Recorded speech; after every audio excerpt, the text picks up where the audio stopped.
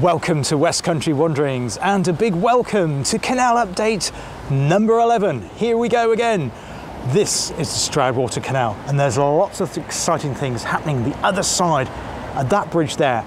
I'm currently in the middle of the Whitminster roundabout. I've got the A38 between Bristol and Gloucester spinning around, so you probably hear the occasional car horn, bit of traffic noise. Apologies for that. I'm going to show you what's been happening over there as close as I can get because they have fenced it off for obvious reasons or reasons that will become apparent.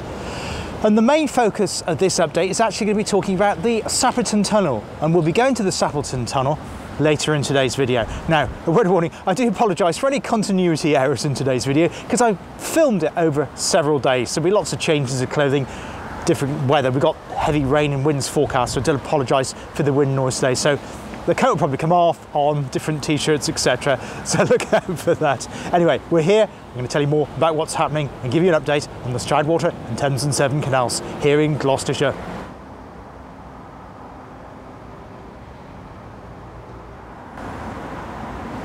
So at the other end of this Whitminster roundabout, this new section here of the Stroudwater Canal, been doing lots of work. In fact, yesterday they had a big open day. Not so much to do with canals, more to do with archaeology.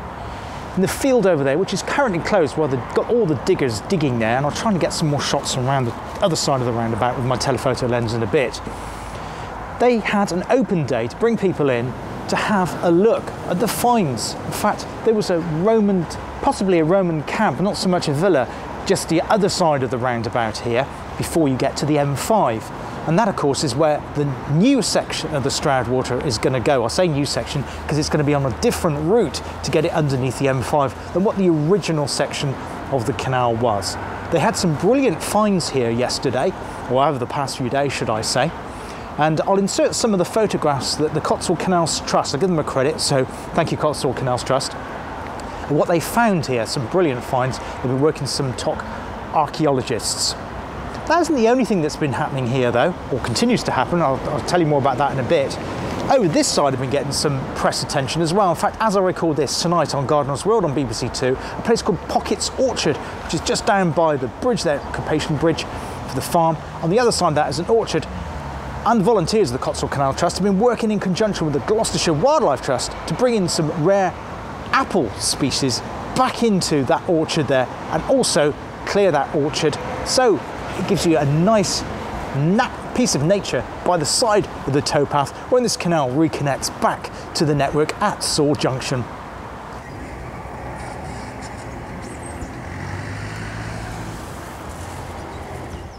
Now, I just wanted to say, looks like now they are going with that plan to get the canal through using the channel, the River Froome, underneath the M5. I showed you back that in Canal Update, can't remember, 7, something like that, 6 or 7. I'll put that in below. And you can see that there, though the footpath from here, from the Whitminster direction, is closed towards the M5 moment because of the aforementioned digging and the preparation of getting the canal back into use, and also the archaeological work that's going on. So it is a closed site, but I say I'll try and bring you some more shots of that. So it looks like they're going with that. So it's going from the Whitminster roundabout, rather than going in a straight line following the main road, the A419, towards junction 13 of the M5. It's going to go on a diagonal route across the field and then go underneath the M5, and then a diagonal route back again towards Chipman's Platt before it joins up with the section that's in water there at Easington.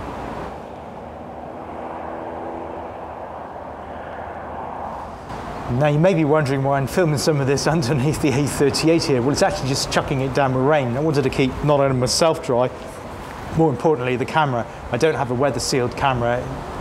Bits of light rain is fine, but it is actually just chucking it down, so it's protecting the old camera as well as keeping the old bonds dry at the moment. Now, before we go on to the Thames and Severn Canal and the portals of the Sapperton Tunnel, which I know you're looking forward to, I'm looking forward to that. I'm hoping to include some images. Some older images are now copyright expired from books that I've got in that as well, just to illustrate the enormity of that project. When the Sapperton Tunnel was built, it was the longest canal tunnel in the entirety of the canal system in England. It still exists, 3,490 metres, which I think is 3,817 feet long, enormous long. And it was the longest until 1812, when another tunnel exceeded that length. I think it was the Netherton Tunnel. I'll check on that and put that in below. Nor, as I say, it's absolutely enormous project. It is going to be part of the restoration, but it's actually in phase 3. Now, what does that mean? I have mentioned this before, I'll just highlight it again. Where I'm standing at the moment is section phase 1B, which is going to link Easington, and therefore the town of Stroud in the southern part of the Cotswolds, right back to the canal system at Saw Junction. 1A was getting the section through Stroud complete. So 1A's been done. 1B is the missing mile effectively, and the bridge underneath the M5 and redigging the canal through, clearing out some locks and towboats, all that kind of stuff. That's 1B. Phase 2 is the section we looked at previous videos, which is the section from Inglesham Lock right through to the Cotswold Water Park. And obviously there is a lot of work to do on that, but it is quite doable. Now, section 3 is the hardest one of all, because that includes the entire restoration of Sapperton Tunnel. In fact, it closed in the 1930s, 33, because of a rockfall. By that time, the TNS had been abandoned anyway, for reasons I've explained in other videos. And in subsequent years, there have been further rock falls. There have been some explorations. You have had people going in the urbex. I'm not an urbex, so don't expect me to go in there with a boat looking at what you can see inside. But I can show you what I can from photographs that are, as I say, are out of copyright, to give you a flavour of what it looks like. And I say we will be exploring both of the portals and walking across the top to look at some of the shafts, the canal shafts, which are still there, of course, and the soil dumps. So why not join me here on West Country Wanderings for a tour of Sapperton Tunnel.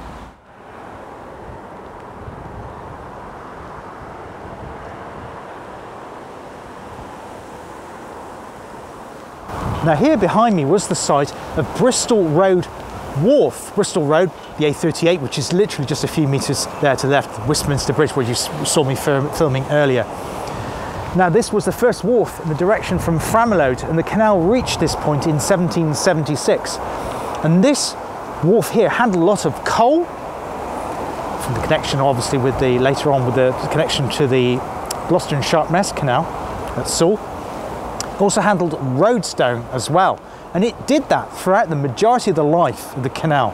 There was also a bridge here called Hyde's Bridge round about this area, and that was demolished around the same time that the M5 was built, and a new connection, the A419 to the A38, was made here. That all sadly went.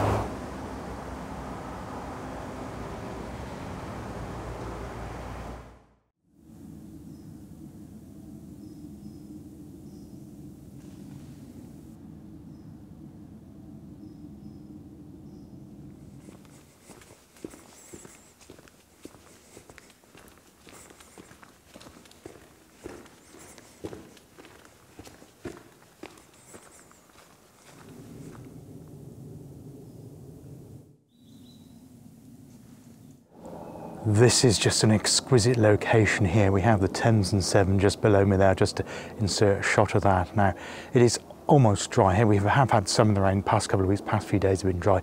So it's just kind of a bit of a muddy silt on the bottom, but it's completely dry, and you can see the engineering of the canal here very, very clearly. And just this iconic bridge here, the Tarleton Bridge here, just outside the village of Coates. And we have touched on this before, because I did one of my Cotswold Walk series. I caught the train to Kemble and I did a circular walk and kind of crossed over a bit of this area, but kind of tantalisingly didn't show you any of this. But here it is in all its glory here. Of course, this is phase 3 for the restoration. This will be the final phase to be restored. But this bit here looks still in pretty good shape, because you've got the walls of the canal here, very clearly defined. It's pretty clear as well. The bed of the canal is pretty clear. It just really needs to get back into water. There's probably some leaks, I would think, along the way to make sure that water is retained. So what's been happening with the Cotswold Canals Trust? Well, about 3 weeks ago, they had a fantastic fundraiser right in the centre of Stroud, where the Stroudwater and the Thames and Severn canals meet at Wallbridge. And it was the annual raft race. In fact, it was the first time that had been run for 3 years because of the pandemic, of course. I find covering those sort of things really, really difficult because there's lots and lots of people, lots of noise, lots of excitement. But of course, the purpose behind that was to raise lots of money for the Cotswold Canals Trust, because they need to get sections like this restored, and of course, many others too. It was a fantastic event, apart from the fact I was feeling a bit overwhelmed. I only managed to cover the morning session of that. The video for that is up now on my channel. I put a link for that in. But I did have fun there. In fact, it was actually covered by a gentleman called David Johns, who runs, I'm sure you know this, Cruising the Cut channel. He did a live event, a live broadcasting event there, covering both the morning and the evening, which is, sorry, the afternoon, which was amazing stuff and really, really technically superb to do that. He had Lorna Jane from Lorna Jane's Adventures channel there, and Paul and Anthony from Narrowboat Life and Lot. Unfortunately, they're on the other side of the canal and I couldn't get to meet them. I have since met contact with them through social media though, but it was a brilliant event. So if you haven't seen either my video, which is kind of a shorter condensed version, or David's longer live broadcast, part one, part two, I think it's like a couple of hours altogether, well worth a watch, because it's a really exciting event. And I don't know how much money was raised, but hopefully it raised a lot of money for the canal restoration.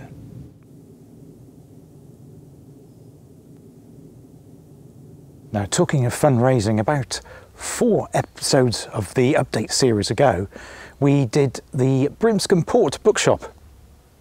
And in update number 10, I did a piece to camera outside the new bookshop in Stonehouse, which is about 3 miles to the west of Stroud. And they were getting ready to open a new bookshop there. Well, I'm delighted to say this bookshop has now been opened. It had an official opening ceremony just over a week ago now. I popped in there the other day, spoke to the branch manager, and allowed me to take some photographs, which I'll just include now, the inside of the bookshop there. So if you're ever in this part of mid to the southern part of Gloucestershire and you're out and about exploring the Stroudwater and Thames and Severn canals, highly recommend the visit to both the Brimscombe one and to the one in Stonehouse. It's laid out beautifully. You'd swear it was like a professional Waterstones, W.H. Smith's, probably even better than those in terms of the way everything's displayed and merchandised into categories. Fantastic range of books on both railways and canals, history books. It's also got a children's section there where children can sit and look at children's books. Adult fiction they've got a great range of. They also sell vinyl records, CDs, DVDs, and jigsaw puzzles and games. It's wonderful. I could spend lots of money, many hours in there, and probably have a load of stuff that I wouldn't have room to store at home. But yeah, if you get a chance to go along there, because again, all proceeds go back into the trust to help restore the canal. And the other advantage is that it helps the local community as well. Recycling, good for recycling as well. And all the people that work in there are, of course, volunteers. So I'd like at this point to thank all the volunteers, not just in the bookshops. You all do an amazing job in both those bookshops, and in the centre at both at Saw Junction and the one in Stroud, giving out information, leaflets, telling people about that, but also all of the volunteers that were for the Cotswold Canals Trust, doing an amazing job in getting this project back to fruition and getting the canal reopened again to Saw and to the network and beyond in this direction, as you'll see later in today's video.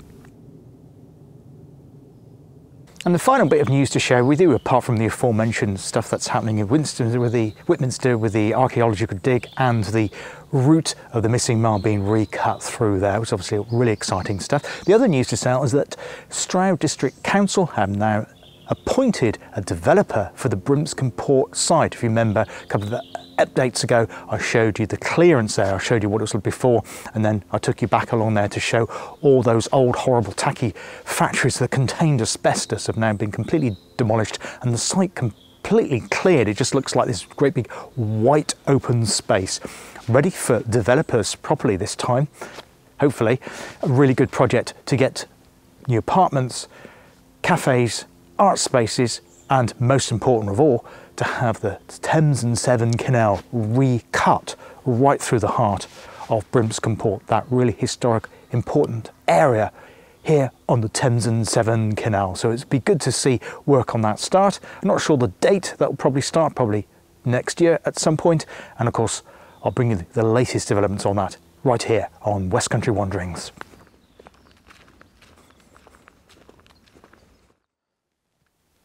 So here we are, we've made it to the entrance, or rather the exit, depending on which way you're coming from. This is the eastern portal, the Coats portal, probably the finest neoclassical tunnel entrance anywhere on the British Canal network. Just tell you about a history of this amazing tunnel here in Gloucestershire on the Thames and Severn Canal. First of all, the length of the tunnel, it's 3,490 metres long. That's 3,817 yards. I know a lot of you prefer yards because that's of course how they measured the length of the construction on the Thames and Severn when it was being built.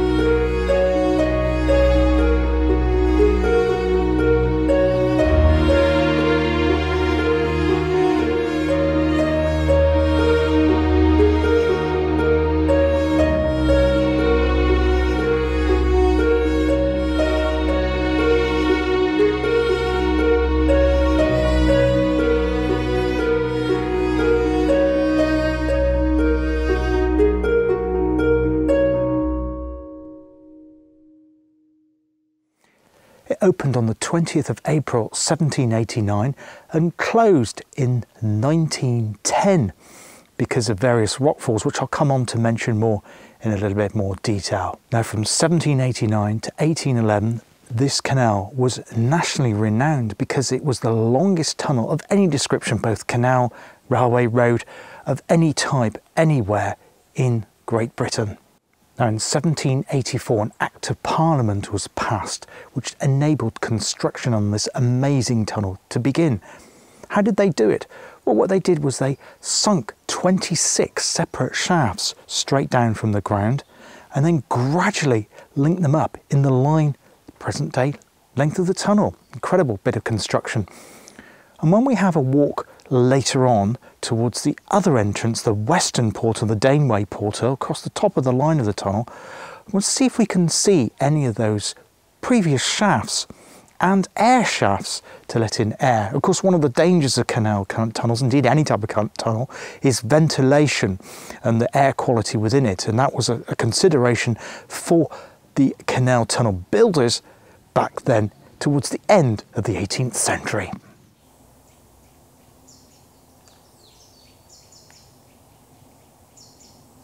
Probably thinking, hat on, hat off. Well, actually, really chilly this morning today here. It was about 5 or 6 degrees when I left home. But because we're in a deep valley here in the cutting for this canal, it makes it really chilly because only the sun is just petering through now and starting to warm things up. So I walked from my car to this side. I got really cold. I had to go run back to the car, get some gloves, woolly hat. So apologies for hat on, hat off, and different clothing, etc. One of the problems they had with the construction of this tunnel was the local geology. Now, from my Cotswold Walks series, you'll know that the Cotswolds' claim to fame is the stone, the great oolitic limestone. But that's not the only rock that you will come across as you bore that way, both down and through to join the shafts up. The problem is when you meet the fuller's earth. And it was the fuller's earth that gave both the constructors this original tunnel and the people that maintained the Thames and Severn Canal lots of headaches because of roof falls where it meets you have a weakness where the fuller's earth meets the band of the Oolitic limestone. It creates a weakness in the roof of the tunnel, hence there's been many roof falls here, and I'll mention more about that later. Now, we said that construction started in 1784, but this tunnel actually opened just 5 years later in 1789, an amazing accomplishment back in those days at the end of the 18th century. Bear in mind, most of this was done, well, all of it, without any form of mechanical machinery. They would have used explosives and just picks and shovels using the canal navies. In terms of navigation for the narrow boats, both the Severn, Thames and the Thames barges, which would have made their way both up and down through this tunnel here in Gloucestershire, they actually used a process known as legging. There is no towpath along the side of the inside of the Sapperton Tunnel, and therefore you can't have a horse with a rope pulling barges and narrowboats through it. And therefore your only option left to you is to use the legging method. And what they did with that is they put pieces of wood spread out from the outside of the boats, and then people would lie on their back on the top of those wooden boards and literally with their legs walk the boat through the tunnel. An exhausting process, also a very wet one.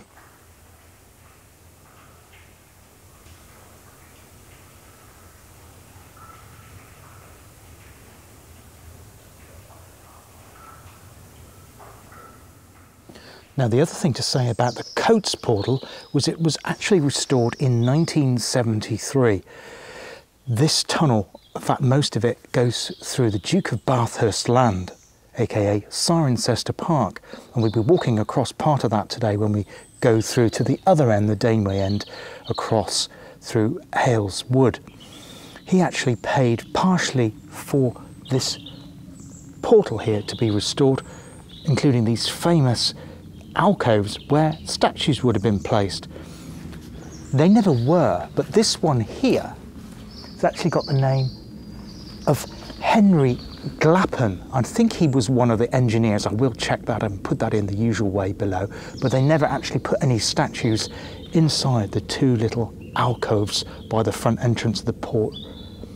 The other thing is there's a right eerie sound here at the entrance to the tunnel because you can hear water dripping from the roof onto the entrance or inside to the tunnel, to the canal floor, if you like, the canal bed.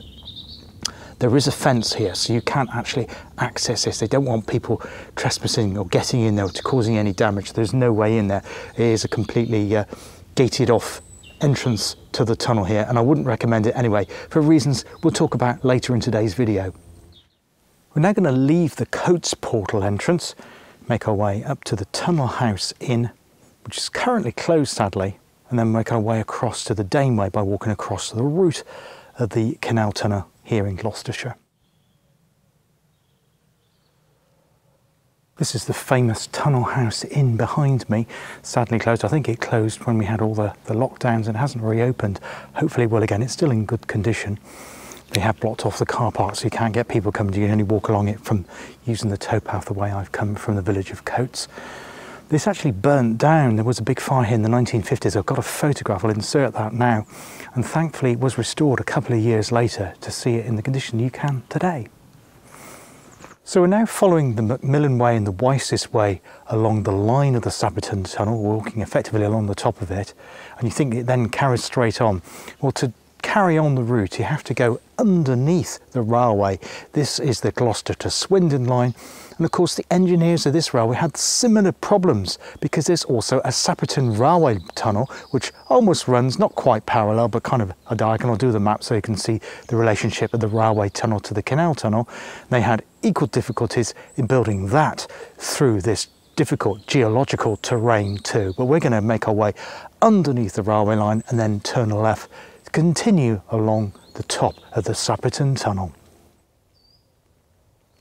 So I'm currently standing on Valley Pit Overbridge, and I do apologise for the aeroplane noises above my head. We're not that far from Cotswold Airport, just over the other way at Kemble. Now the reason this place is significant, because this is the point just round about here, in fact just over the other side of that bridge, where the railway line crosses over the top of the Sapperton Canal Tunnel, and it disappears into the eastern end of its own tunnel, just less than a quarter of a mile round that curve. You can't get easy access, so I can't unfortunately show you the entrance to the Sapperton Railway Tunnel. But what I have found is something interesting just over here, which proves the location of where the Sapperton Tunnel is, just a few feet behind the camera and then down below my feet. Well, you're probably thinking there's not much to see, it's just a fence.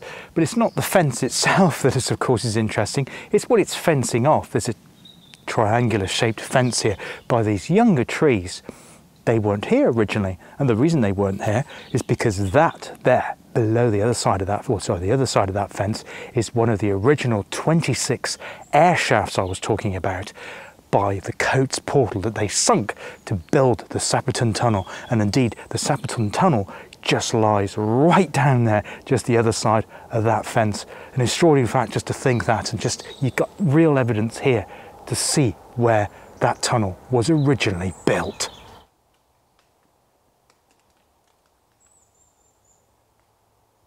I'm still on the Macmillan Way, making my way towards Dane Way, village of Sapperton. Shortly we'll be crossing over the A419, the main road between Stroud and Cirencester. Just behind me here is some spoil tips. In fact, there's many of these indicating the route of the Sapperton Tunnel.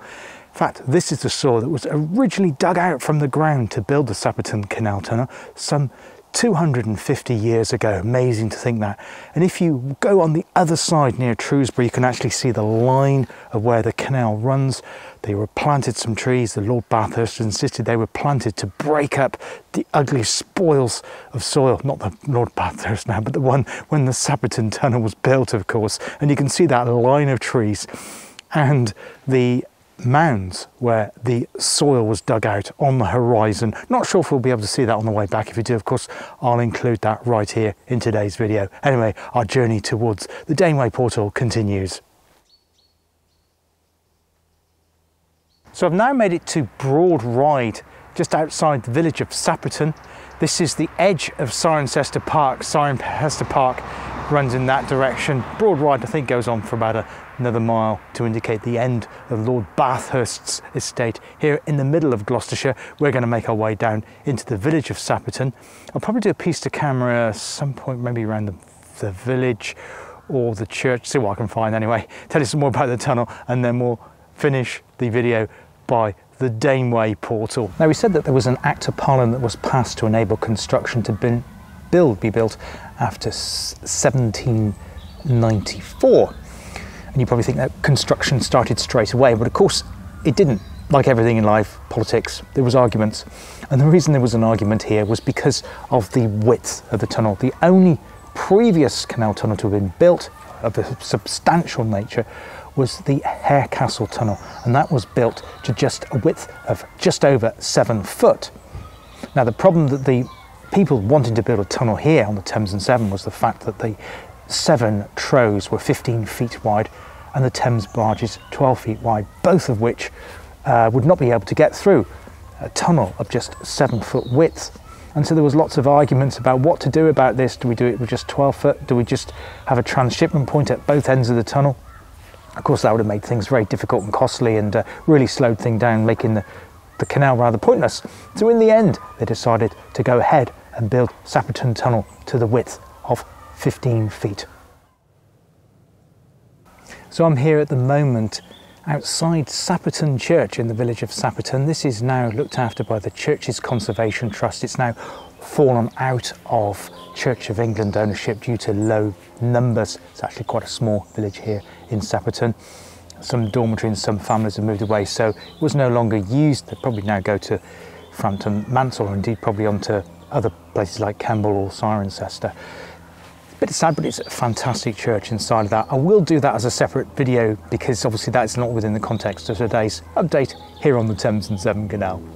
Now, in terms of the constructions, once they built the 26 shafts that have been sunken down, and we've seen a couple of those today on our travels away from the Coats portal here to the Sapperton portal, they used what were known as headings. So once you got to the base of the shaft, to the line of where the canal bed needs to be in the tunnel, you're spreading out in both directions, up and down, I'll say northerly and southerly because it's not in that alignment, but you're moving it in one direction or another to link up with the shaft that's below or above at that particular point. The other difficulty that they had was of course they used explosives to widen up the tunnel, and that gives off a lot of toxic fumes, making conditions for the workmen inside the tunnel really, really difficult. To prevent that, or to lessen the degree of which those fumes were there, they actually built chimneys on the top of several of the air shafts.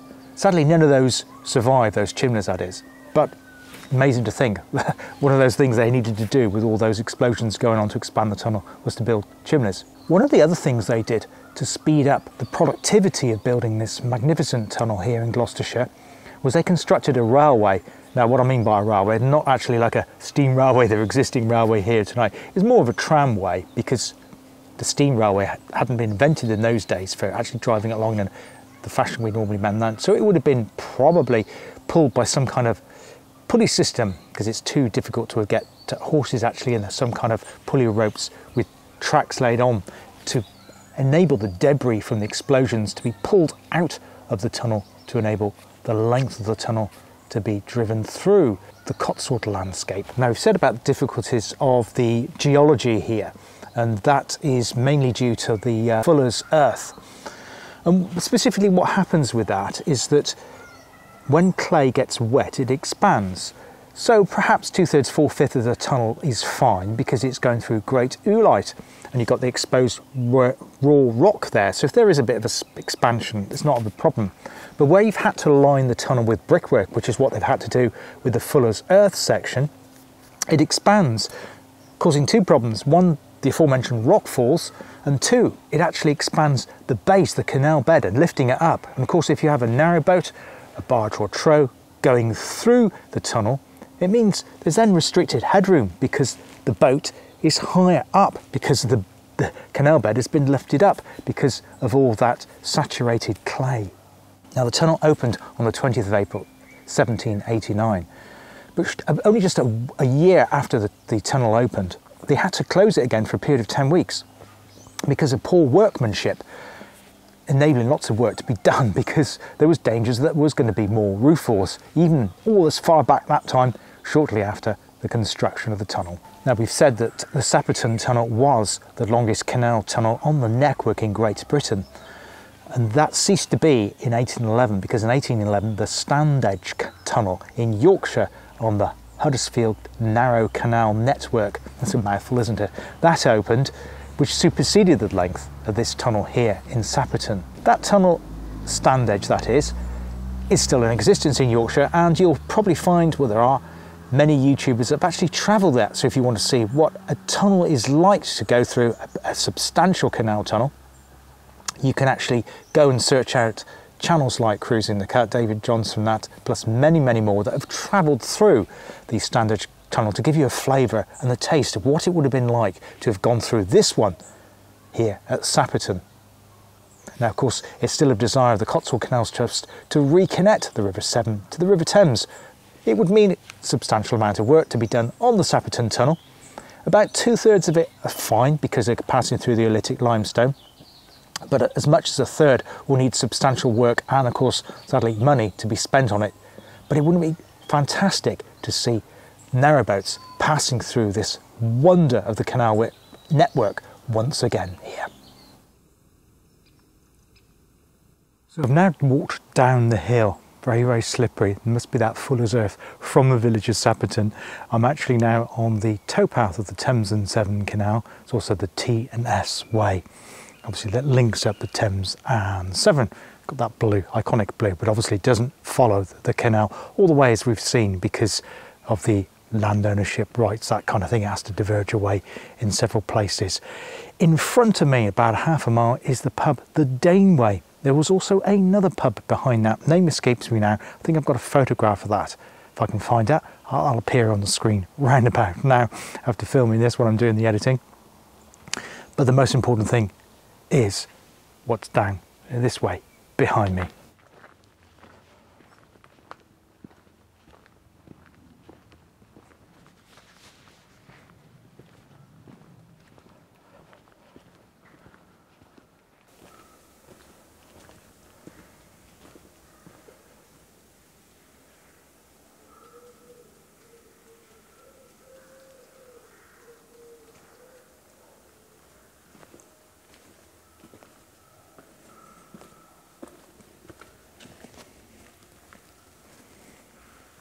So this is it. This is the Daneway or Sapperton portal, designed and built by one Josiah Clowes, chief engineer between 1784 and 1789 before the canal built. It's just amazing just to be here. You can hear the water just dripping inside of the tunnel there. It has that real atmosphere to it here, with just that sound of the water dripping and the stillness of the woodland around you.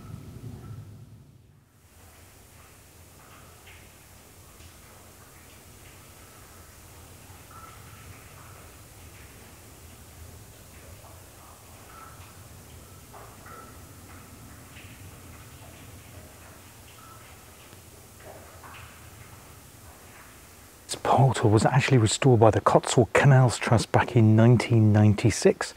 And it was opened by, or reopened should I say, by Lord Apsley in September of that year.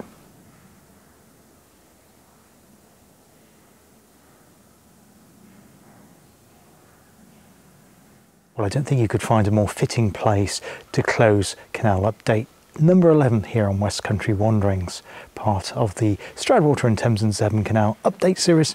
Yes, of course, there will be an update number 12. Not sure when that'll be, perhaps into the new year now.